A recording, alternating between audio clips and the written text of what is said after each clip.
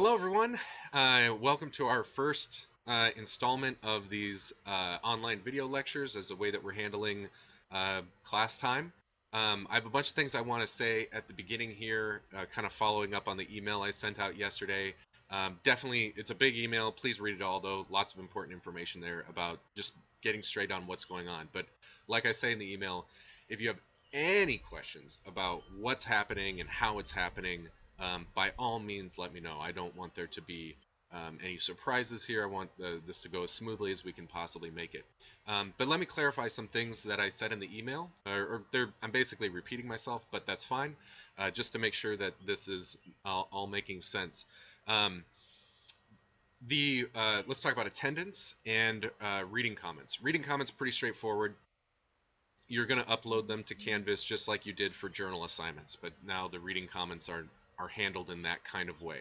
So, I have a Canvas assignment like I always do for reading comments. The only thing that's changed is that now there's an upload feature. So from here on out, reading comments can just be uploaded directly to Canvas.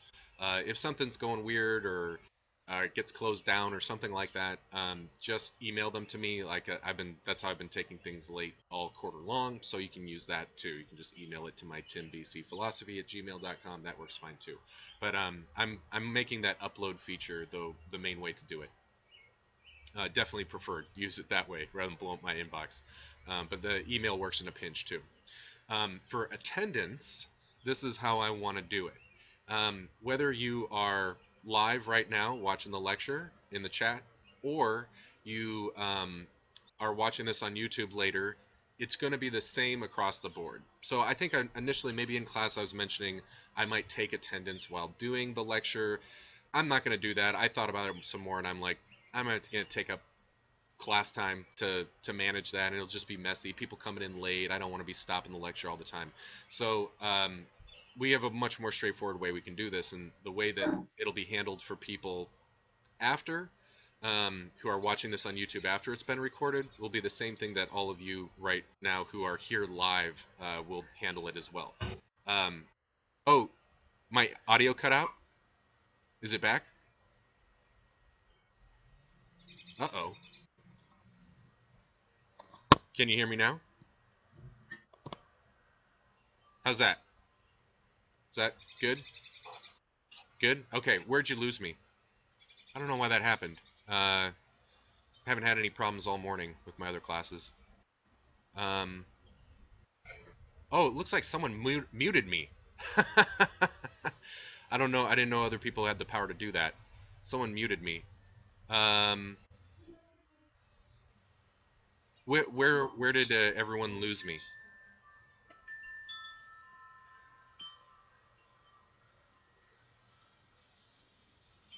You heard about the reading comments?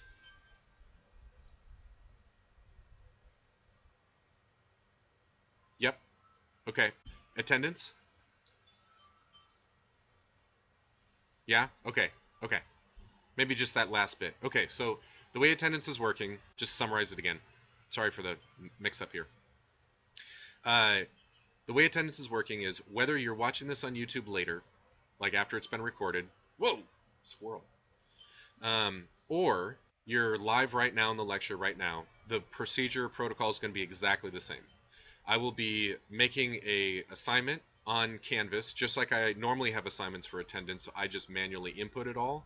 Now there's going to be a quiz, and when you open up the quiz, there'll be a link to the recorded YouTube video where I'm posting this after it's done. We're done doing the lecture, and then there will be a short quiz question, and it's not going to be something substantive. It won't be like explain Nagel's argument against anti-realism or something like that. It'll be a code. I'll just ask you for a code word at some point in this video.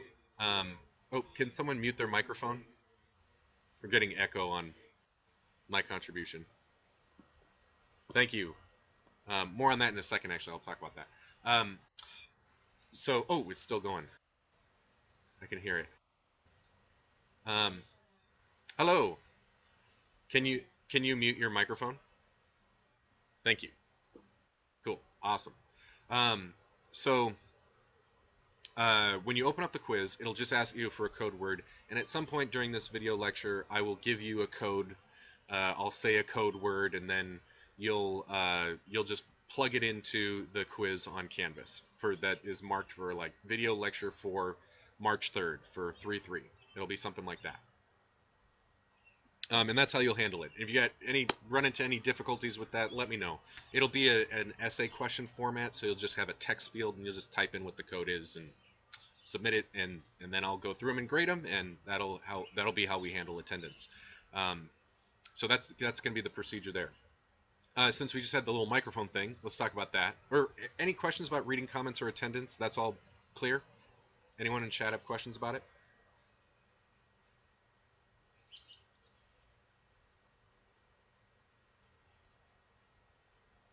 Nope. Okay. Didn't hear the reading comments part? Reading comments are going to be uploaded to Canvas just like the way you do journals from now on. How do you get to the quiz? It'll be posted on Canvas. So as soon as this lecture is done, I will be creating an assignment for the attendance for today, and you'll open it up and there'll be a quiz question right there.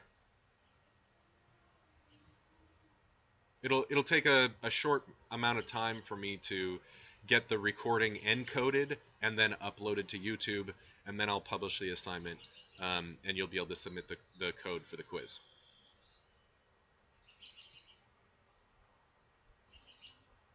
It might take a little getting used to for this new rhythm for how the class is working. I've used this format with my online classes many times before. It gets smooth. So if it's a little rocky at first, it'll get to be pretty normal. Like I said, the quizzes are not substantive. They're just remember the code word when I say it, and like write it down or something if you need to, and then submit it to that Canvas assignment. Okay. In terms of talking and sharing the virtual classroom space here, the way I've usually done this before with online students has been have your microphone muted at the beginning when you come into the chat room, and then you're absolutely free to use your microphone if you want to. No problems with that. It could just be a thing like you put a little text into the IM conversation saying like, hey, I got a question, or I got a comment, or I want to say something. And then I'll just know when I get to like a little stopping point with whatever sentence I'm speaking, I'll make some space and then you can jump in on the microphone, be like, yeah, what's up? And then you can unmute your microphone, say whatever you want to say. If you want to communicate just using the IM, that's cool too. Helena, is that symbol there like a hand raise? Is that the little bracket with a quotation mark? Oh, it was accidental. Okay. Yeah, just a little short comment. Say, hey, I got something I want to ask is cool. Also, sometimes I can see when people are like typing something in the IM conversation, like someone's in the middle of putting together a message. If you got like a longer question or a longer message and you don't want us to like keep going before we lose it, if you just say like, hey, I got a question, and then start typing the longer one, then I'll know to like hang on and wait up before going on to something else, and then your question or comment is maybe no longer relevant or not the right time for it.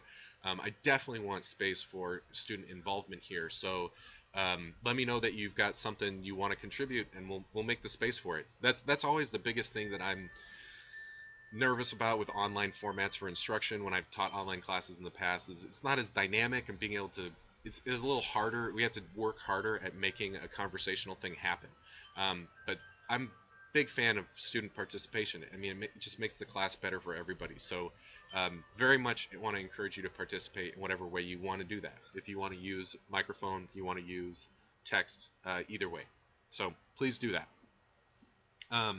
But just in the meantime, when you're not saying something, have the microphone muted so that there isn't more noise in the chat. Okay. And then I had two other things I very much wanted to say here before we get back into Williams and Nagel and realism and anti-realism and the end of explanation article. And that was first off, I want to just say a thank you. I want to express my gratitude for everyone. I said this in the email too, but over the last like 12-24 hours, I've received a lot of communication from students about them expressing very earnest, deep gratitude that we decided to take this path and that we're handling the class this way. And people have been thanking me. I don't really think I deserve a whole lot of thanks for this. All I'm doing is facilitating it, or kind of making the judgment call to do it. But I'm just being responsive to the circumstances and kind of my point of view, like doing my job. And I know how to do it this way, and I'm happy to do it this way. It's a little extra work, but it's not a big deal. It's my job to do it.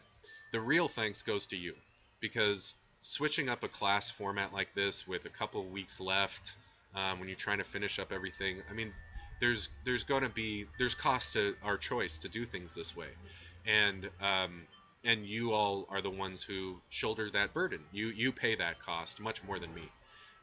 So I'm not going to say anything about people's personal circumstances or what's going on, none of the details of it.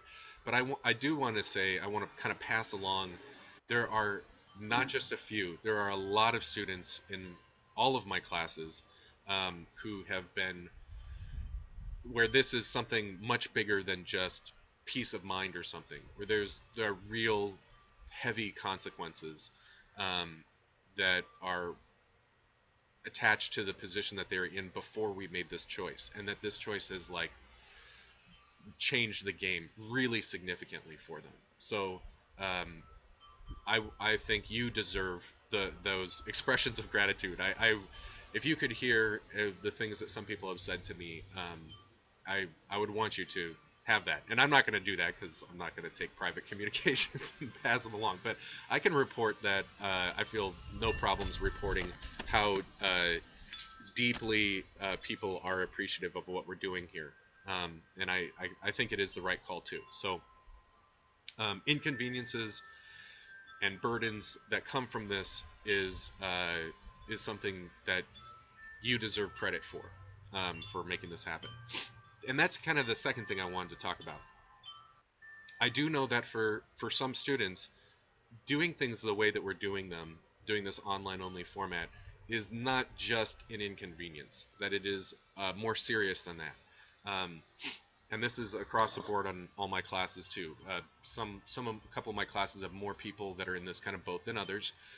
But for some students, this situation is much less ideal than if we had kept doing things in the standard format. So I see that. I've heard that from people, that there are some deeper things that are deeper than just inconvenience. And those are significant costs, and all the more thanks to you for your flexibility in going along with this. But it's not just a matter of gratitude, because that can seem really empty given the circumstances for some of my students that are in this boat. This is all the more reason why it is really important to me that people let me know what kind of complications are emerging for them based on switching to this style of instruction, this modality, this format for instruction.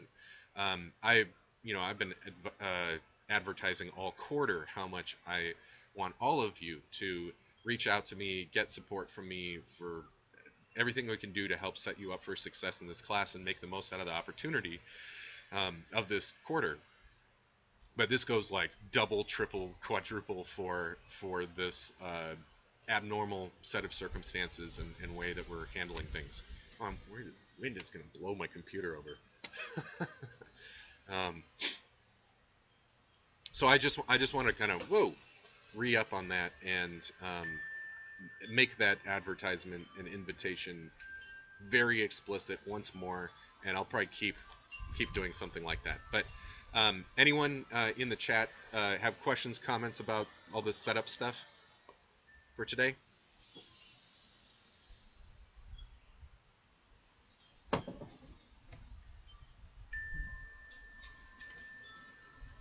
Oh, thanks. Is the wind coming over the microphone too? I'm kind of curious about that. It's really windy all of a sudden. Okay. Don't hear the wind. Awesome.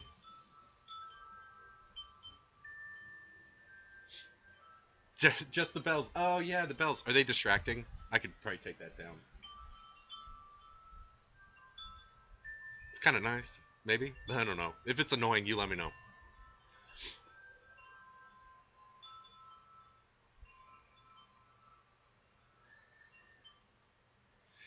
Will there be a link to every meeting? Because I was having trouble getting on Skype. I was able to just when I joined as a guest. Yes. Um, so, yeah, I kind of wanted to. I forgot to mention something about this too. Um, so, especially if you're having technical difficulties with Skype, please let me know. If you're watching this on YouTube later because you weren't able to get connected, let me know. Let's get them cleaned up as soon as possible. Um, the links that I'm going to be sending out will happen every day. There will be a different link for every day because every time I open up a new chat window, Skype like tags it in a different way. So that announcement that you saw this morning and the email I sent out, that will show up every day. That'll always happen. And once you've got Skype for Business installed, then you can just click on that link and it should take you right here. If you had any complications, I definitely want to know about that so we can get it sorted out sooner rather than later.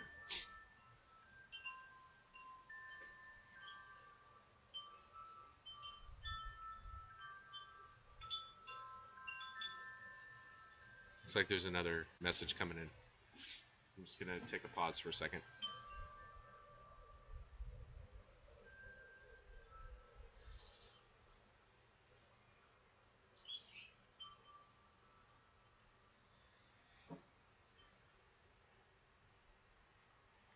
Okay, good to know. I did have the Skype business, but it did send me to the link, but I think it was a problem on my end just with my own password, so I think I can get it figured out. Okay, cool. Also, by the way, I'm going to be like repeating back over the microphone what people say in the chat. One, because it's not recorded by for people on YouTube later, but two, even if you use your microphone, my microphone doesn't pick up my own speakers, and I'm using headphones anyway here. So I will usually repeat back what you say just so that people watching this later can follow and understand what's going on. So in case you're wondering why I'm doing that as a reflex, that's what's going on there. Okay, shall we get into Williams? Anything else before we go back to the discussion that we were having Friday last week? Good? All right.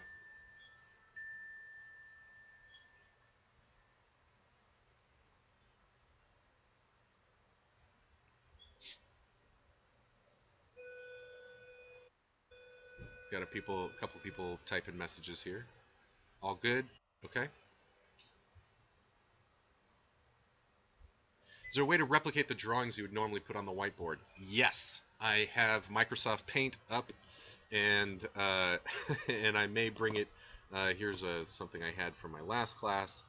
I may. Let's see. A way for me to clean it without wiping it. I may use that. I think MS Paint for the win.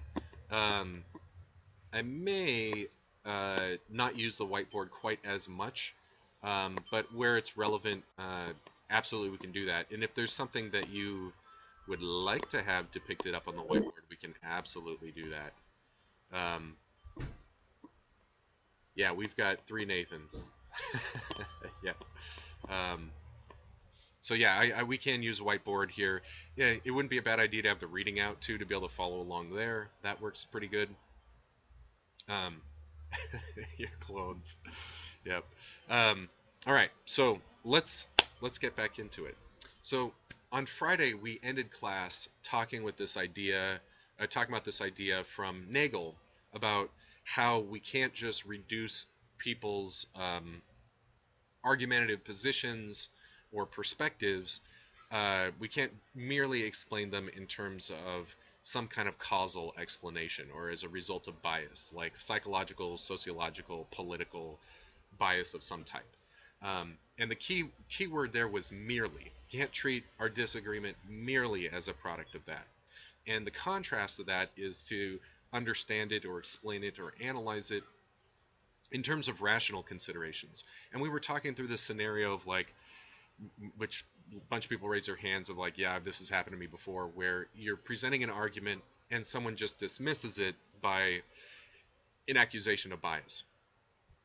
Oh, you just believe that because of blah blah blah blah. That was the kind of scenario we described. And I was saying, one, it's not fun when someone does that, but I did clarify that whatever sort of discomfort or annoyance is connected with it, it can't be because of just any old accusation of bias. Because bias is something we worry about if we are, say, rational optimists. You remember the rational optimism, rational pessimism distinction? It matters if we're truth seekers to have the humility to recognize that we may not be fully rational. We may not meet one of those ideal conditions for rational optimism, or that scenario that we're discussing with rational optimism. We might not be fully rational people. And if our thinking is being distorted by bias or influenced by bias, that's something we'd absolutely want to know about. The problem is if that's all we're being thought of as, or if that's the only way in which we are being understood or received. The merely part operating there. Because someone could be like, oh, that's an interesting argument. Let me entertain it fairly. Oh wait, I've got a concern about this line of thinking. It seems to have undue influence from this direction or that direction. What do we think about that? That would be maybe okay. To be like concerned about bias. We can help check each other on our biases. That's actually one of the biggest advantages of cooperative truth seeking as opposed to just individualistic. You can't see the things you don't see, right? And someone else may be able to see that for you and offer that as something rationally relevant in evaluating the reasoning that you're offering. But when you're reduced to just a causal object, like your belief forming mechanisms don't have any rational contribution, that you're not capable of engaging with this in terms of reasons, or to think about what does make the most sense, what is the most rationally defensible position, then we're kind of in a different category. I think some of those emotions or intuitions that we have when someone plays that like bias card against you, and that feels bad, or like what's maybe happening there, is how it can be dehumanizing. Like the same kind of paternalistic way in which maybe you've been treated by parents or authority figures or teachers or something like that. I definitely have had those experiences before, where someone's like, "Oh, trust in my judgment here because you don't know what you're talking about," kind of thing. You're not in a position to be able to participate with the open, truth-seeking discussion about this. You don't have the capacity to engage with that at all. Now, that's kind of a little different than encouraging something like modesty. This is what Nagel's worried about when he's thinking about his anti-realist opponents. So let's kind of go back. I'm just doing some recap here from Friday because it's been a long time since then. I want to kind of set this up again. And again, please jump into the chat if you're like, wait, can you talk about that idea a little bit more? Or I'm not sure I understand this, or any comments that you want to jump in. I really want this to not just be me talking into a box for 50 minutes every day. So keep the comments coming. Okay, so framing this back up, Nagel is defending realism, and realists believe that there is objective universal truth. Not necessarily that they know it, but that it is there. It is there to be known.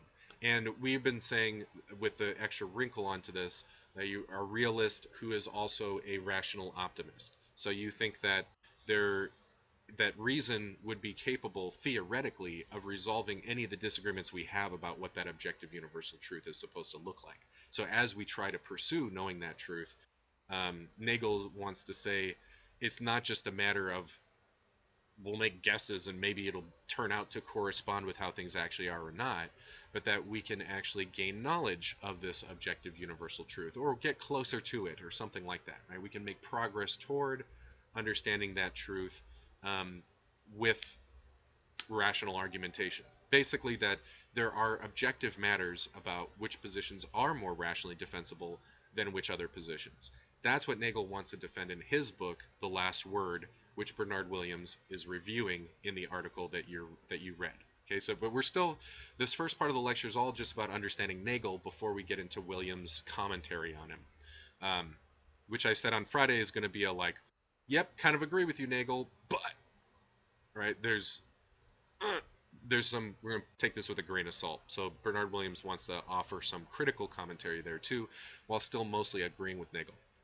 But Nagel wants to, in that quote we read on Friday, Nagel wants to vindicate our rationality so that when we adopt positions like we think science is a great way to learn about the world and superior to other ways in which people form judgments about the world, or that so that's on the descriptive side of the spectrum of truth seeking, and on the normative side, that um, we're we're in a better moral position with the modern worldview of liberalism. That, and by that we just mean that there are fundamental human rights that we should be respecting in all people, regardless, and that tolerance is a good thing. Like these are just toy examples to play with. But Nagel wants to say, that's not just our culture. We're right to do that. And maybe in the future the conversation will keep going, and we'll come up with better ways of doing science and better ways of thinking about morality too. But we're definitely making some progress on this, and believing in human rights is more objectively correct than disregarding human rights, or valuing tolerance is justified over being intolerant, right? This kind of objectivity coupled with a rational justification that demonstrates its objectivity is really what Nagel wants to defend here. So who he's taking as his opponents, these anti-realists, are people who attempt to, they're going to play this game about bias as an attempt to diffuse the objective authority of rational arguments that are offered on behalf of, say, science or liberalism. Okay, so that's the setup. If we think about it and we're like, yeah, the arguments in favor of universal human rights just hold so much more water than anything anyone can say to defend why we should not respect human rights or adopt a worldview that has no space for them. Those positions just can't hold water. You can't defend fascism, you can't defend feudalism, or a monarchy, or religious intolerance, or all these sorts of things. They're indefensible. When we look at the arguments, this makes so much more sense. And then the opponent comes back and says, so you think you're looking at this fairly and treating all the arguments and able to sort out what makes more sense than something else, but actually that's just another bias. That's just Western civilization, Western culture with its emphasis on reason, and its emphasis on science, and that is sort of prejudiced against these alternative worldviews or alternative lifestyles or alternative belief sets, or Goodman world, something like that. I mean, Goodman wanted to say even that there's objective standards about how we put those perspectives together. But this opponent that Nagel's trying to deal with, this anti-realist, is saying you're just biased from your time and place. It's because you were born into a late 20th, early 21st century world with Western values that you think these things are so compelling. And that's it. And it dismisses all of the argumentation that Nagel would want to offer to defend it. It's trying to deflate some of the force of that argument by bringing up this risk of bias. Okay? Usually that happens. Like if you find out that you're biased on something, it diminishes your confidence, right? Helena says, why are those unjustifiable? I'm not sure what are those you're referring to, Helena?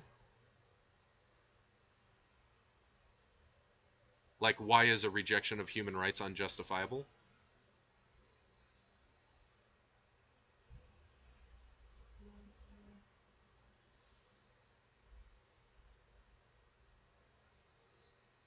Is that what you're wondering?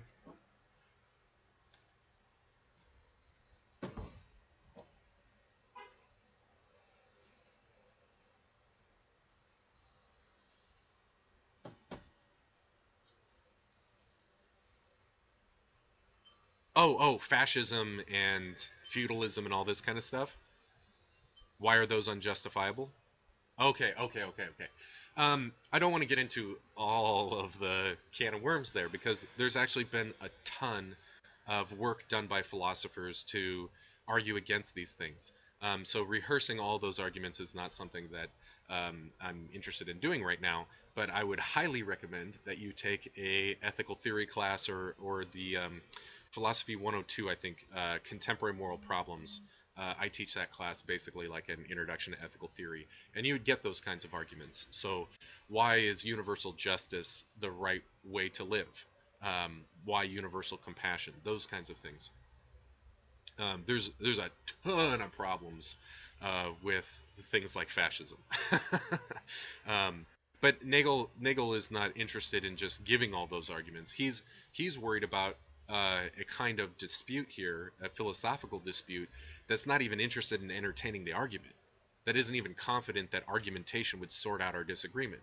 That's rational pessimism, right? That there are just fundamentally different ways of looking at things, and there is no ultimate rational consensus about what makes more sense and what doesn't make more sense.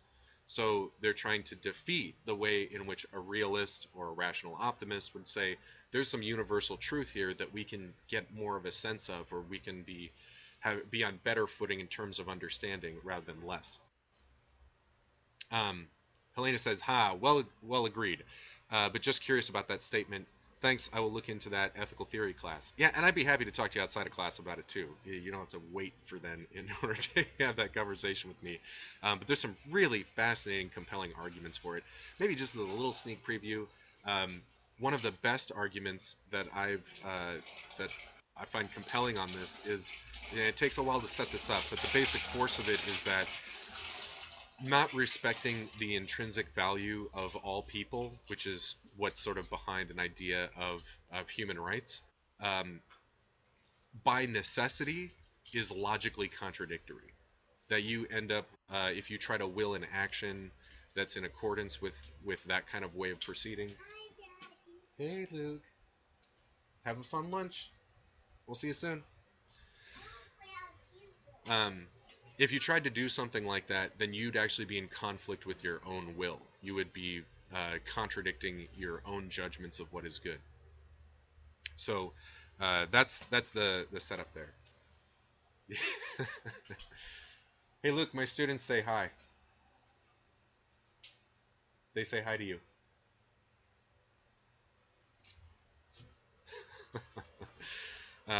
He doesn't know what to do with that, but I think he's smiling.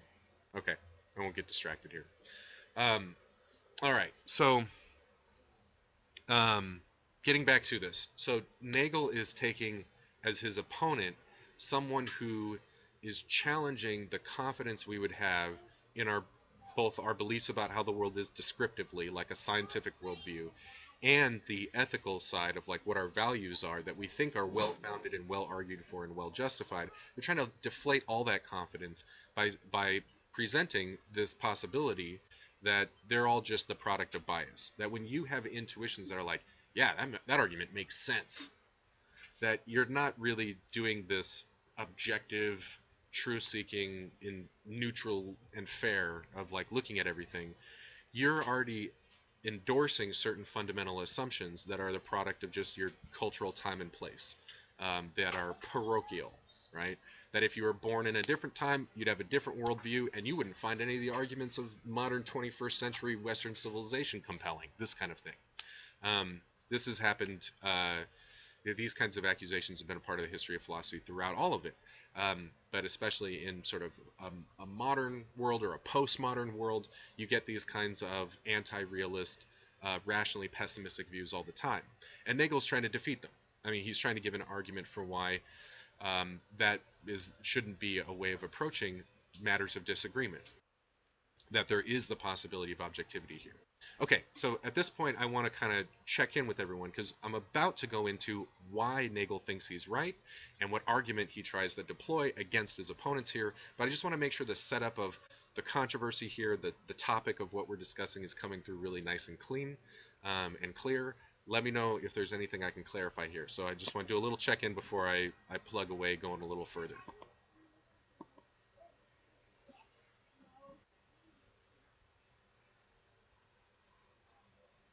So Helena asks, how do you know if you're biased, and how if you want to remain unbiased? This is a fantastic question and is a little bit anticipating where this is going in the conversation. So I might hold off on that for just a second because you're about to get a fairly robust answer. But I don't think this is something that can be answered really quickly. It doesn't necessarily get a very simple answer. But this is part of where Nagel's going to be going. Anything else? Got a lot of people in chat. I'm curious how it's going.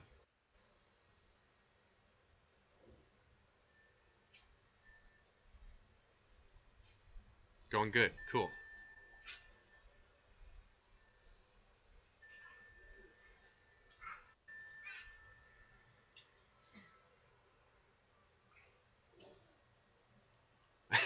Bernadette's ready for the next part.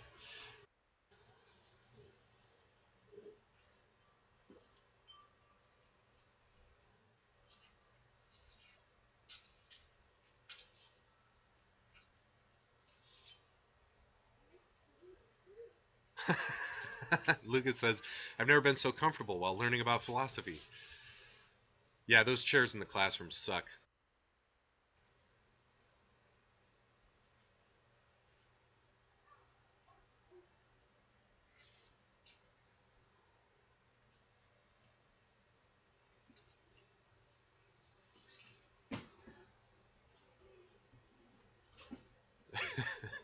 Hudson agrees about the chairs.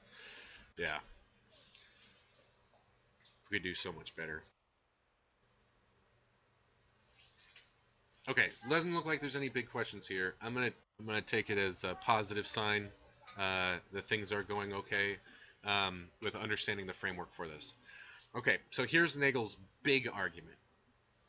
He wants to say, so that kind of going back to your question, Helena. You asked two questions. You asked, how do we know if we have bias, basically, and what do we do about it? How do we protect against bias? To answer the first question, um, Nagel's like, yeah, how do we learn that we're biased? If someone wants to say my perspective is completely the result of just psychological, sociological, political, cultural forces that are manipulating my intuitions here, what I find rationally compelling, what I don't find rationally compelling, if all things are sort of equal here, well, if you want to make that accusation, you have to be able to defend it. Why should we adopt a relativistic worldview that says there is no ultimate better than or worse here? That their rational pessimism is the right way to go. That reason doesn't have the power, even theoretically, of being capable of resolving all the disagreements that we have. How do you argue for that position? If you want to say everything is biased, everything is biased. There's no way for someone to be able to operate or present a rational case for why one position should be seen as more justified than another position. If you're destroying objectivity across the board here, how are you going to motivate why we should believe in that perspective? And Nagel says you can't, not without actually undermining that position itself, that anti-realist, that rational pessimist position, which is saying rationality is basically bullshit, can't argue in defense of its own position. And not just for the reason that you can't give reasons if you're saying reasons can't be given kind of thing. Not that kind of contradiction. But Nagel says whenever arguments are offered for why a particular thing is biased, there's always going to be the assumptions in that argument as premises to that conclusion, the accusation of bias. The premises are always going to contain claims that are being said straight, he says, that are being asserted as objective claims that then are and also in addition are of the same type as the one being rejected. So if you wanted to say something like science is just a culturally idiosyncratic way of relating to reality, it's no better and worse than superstitious paradigms or something like that. You want to say it's just the modern bias toward this scientific paradigm, and there's really no fundamental basis for why it is rationally superior or more justified or more objective than any of this other stuff. And how might you try to defend that? Well, you might defend it by trying to reveal the forces of bias that have been present in the actual people who are doing scientific inquiry. And the fact is, we've got that. Are scientists biased? Yeah, bias definitely attaches to scientific inquiry. We've had in the last couple decades tons of sociological studies about what goes on in scientific communities and how those communities and those intellectual activities that are being done collectively have plenty of bias in them. But how did we detect that? Well, we did a bunch of sociology. What is sociology? It's a science. It's an empirical observation to try to figure out what's going on. Um, and we can do that. Some people say it's a soft science, but it is a science. I mean, it's making observations and then theorizing on the basis of those observations to understand what's going on. So this is a good demonstration of Nagel's argument against anti-realism. You can't say it's all bullshit, because the grounds on which you'd be detecting that there is a concern about bias requires rational argumentation and evidence and justification in order to support. Bye. See you in a little bit. I'm almost done with class. Sorry, everyone. Not very professional. Um, yeah, because I lost my train of thought. So, can we make accusations of bias? Could we be concerned about bias with respect to what scientists are up to? You bet. And how are we going to do that? More science. If someone just wanted to say, I don't know, it just seems that way to me, that's just as good as anything else. I mean, seems like if you want to make that accusation, it does need to be backed up with something. It can't just be like, well, maybe it could happen, or I'm imagining it, or something. Maybe you're just paranoid. There has to be some teeth given to that accusation, and then once that happens, this anti-realist or relativist position ends up defeating itself. So think back to relativism. We talked about relativism before. Again, for the purposes of this discussion, we're granting, for the sake of argument, relativism has a logically consistent thesis and doesn't contradict itself conceptually. Why be a relativist? Maybe because you're concerned about bias. That bias is this ubiquitous, universal phenomenon, and there really isn't some fundamental objectivity to rationality, or that some positions, they can't say that other positions are wrong. They just have their own view, and the other people have their own view, kind of thing, right? But as soon as the relativist tries to demonstrate that there is that kind of bias, they have to make objective truth claims that they are thinking are not themselves guilty of bias, and thus defeated in terms of their authority. You see where this is going? Bernadette is asking, is it kind of like the principle of uniformity of nature defending the principle of uniformity of nature? No, because that was circular. This is a case where the defense that's being offered for the conclusion contradicts what the conclusion is saying. Okay, so instead of it being circular, it is actually contradictory. Okay, cool. All right, that did it for you. Nate Brown asks, is it possible to not be biased? Let me get to that on the what to do about the response to bias. Right now, we're just kind of entertaining this idea, this rationally fatalistic or pessimistic view that there is no objectivity to have access to ever, that there is no better and worse, that you can say you're right under relativism, but you can't say other people are wrong. There's no independent, neutral playing field or set of criteria, like a set of rational criteria, that can be used to weigh these perspectives against each other and figure out which one is the most rationally defensible, the way that the rational optimist wants to do.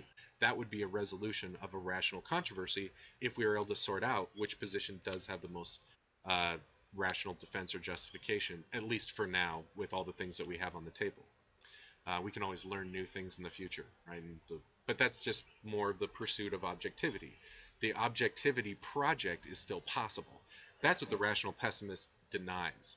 There's no hope to this discussion because it's all just going to be people projecting their biases onto each other, and that's it. It's merely that. There's nothing more happening.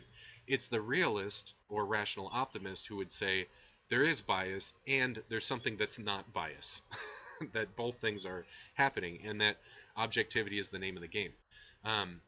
Nagel is saying, one of the other comments you hear Williams reporting on from his book, from Nagel's book, The Last Word, is Nagel saying we have to just go on in the same way. So if you want to talk about bias on scientific grounds, cool. We're doing more science. I'm all down for that. Don't have to don't have to get in the way of that. You don't have to reject sociology just because it's talking about bias. You can treat that as a legitimate objective science. Sure, it can make mistakes. It's fallible just like any other science, but that's another piece of the puzzle of this ongoing project of trying to figure out reality and objectivity. That's cool. You just can't be this pessimist who says it's all biased. Because if as soon as you try to defend that view or make a case for it, you're going to be making claims that you're treating as being immune from that, as like apart from that, removed from that. That you're sort of trying to step outside of the game of objective truth claims. And Nagel's saying you can never do that. You always are going to get roped back into playing the game of objective truth claims. I think that way of explaining things is actually a really one of the best tools in my disposal for giving this lecture, is thinking about the activity of making objective truth claims. Maybe you've met someone, maybe you sympathize with this yourself. Someone who, then this would be kind of an expression of rational pessimism. Someone who's like, I don't make objective truth claims. That's just people projecting their personal biases onto others. I don't do that. I'm not going to play that game. Yeah, I see these other people trying to shove their beliefs down other people's throats dogmatically. I'm not going to do that. I'm not going to play this game. I'm not going to purport to making commitments about what I think is objectively true. I can opt out of this, or so it might seem. Nagel's saying you can't do that. And as soon as you try to give some justification for even the attempt to do so, you're doing it again, right? There's no way to avoid making objective truth claims. You're going to do it. And the only question is, how responsible do you want to be about it? Do you want to hold those judgments accountable for the kind of thing that they're purporting to be? A statement about how things actually are. Do you have good reason for that? So Nagel's kind of saying, not only is rational optimism the right thing to do, that's the right perspective to take on this, but it's the only thing you can do. And anything else would just be self-deception. That you think that you're able to stand removed from all this, but you really can't.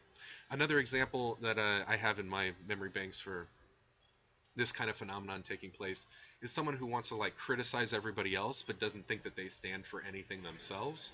I kind of mentioned this phenomenon, I think, at some point earlier this quarter. But it's important to recognize every time you make a criticism of something else, your argument of your objection has to stand on something in order to launch that objection. I'll get there, Hudson. So you always have to commit to some positive claims in order to reject or criticize something else. Okay? So you can't say, oh, well, I don't have any commitments at all. It's you're the one who said something, so you're the one with the burden of proof. So I can challenge your reasoning, but I don't hold any beliefs myself. Nagel is saying that's just a lie. It's just an illusion. That never happens. The person who is advancing any perspective is going to be committing to at least some claims being objective. If you want to say, with all the cultural diversity that that one of these perspectives, like say the history of philosophy, for example, this happens all the time, it's just a reflection of Western bias toward rationality or something like that. It'd be like, well, what are you proposing then as the perspective? Are you're saying you're making some objective claims about what is going on with the history of human intellectual tradition, say in the Western tradition, what impact that has, and you're recommending a particular course of action about what we should do about it. Someone said here, if you don't stand for something, you'll fall for anything. I mean, that's kind of like being easily manipulated, and I think that there is some truth to that kind of little catchphrase. But there's also something like, if you don't stand up for something or don't attempt to justify your positions, then you're still going to be making objective claims anyway, just probably in an uncritical and unreflective way, in one that has low amounts of accountability.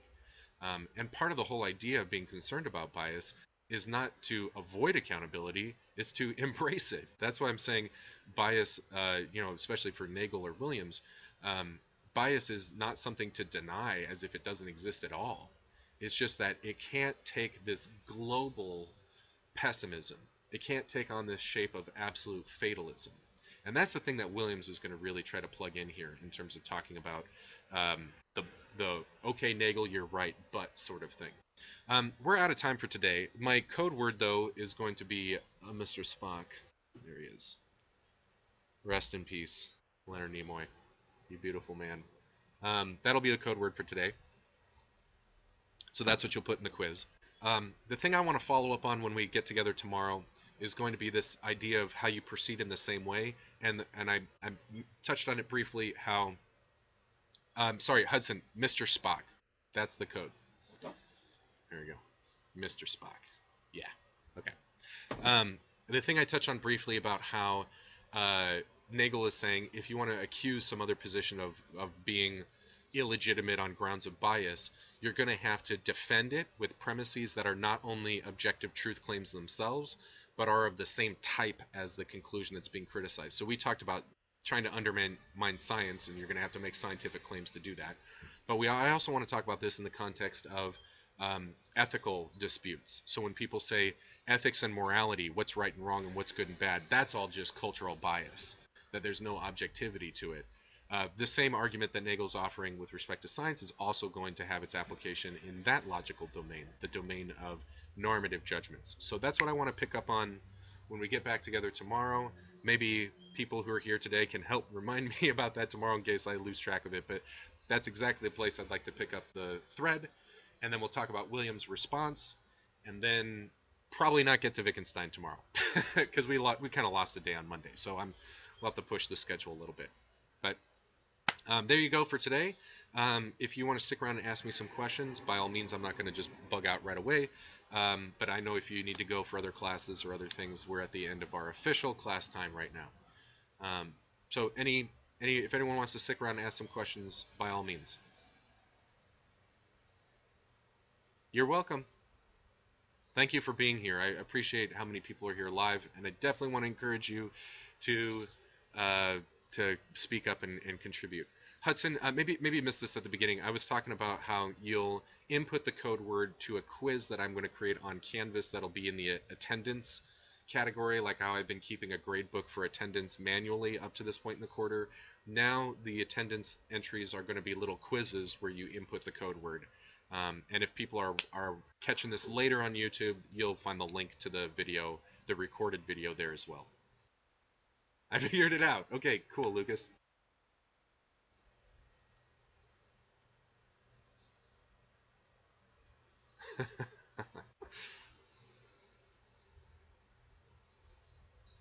See you tomorrow. Have a good day.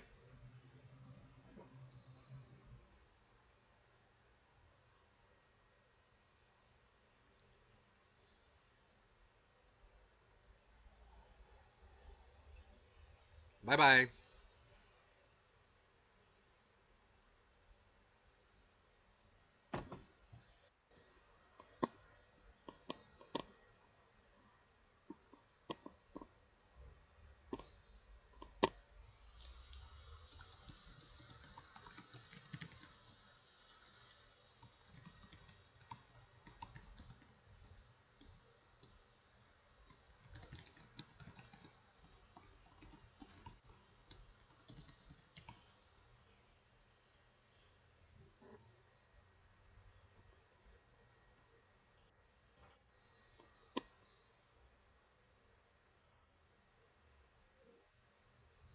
Bye.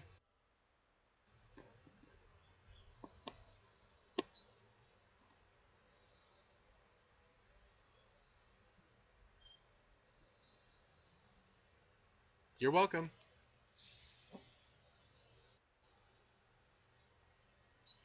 I'm actually I should stop the recording now.